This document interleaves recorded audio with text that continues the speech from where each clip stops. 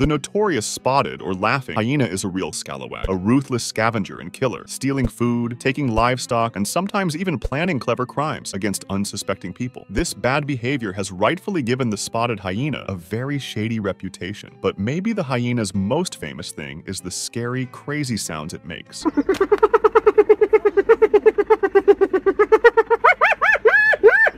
A whole bunch of cackles and giggles that eerily sound like human laughter. But are these vicious animals really laughing? Or is there a more sinister reason behind their disturbing calls? Spotted hyenas are very good at communicating with all kinds of different calls, each one meaning something special. The laughter they're known for is a high-pitched, choppy series of giggles and snorts. Contrary to what people think, these unsettling sounds don't mean the hyena is having a good time, but rather show that it feels threatened or is under attack. I don't sound desperate, but I'm very desperate.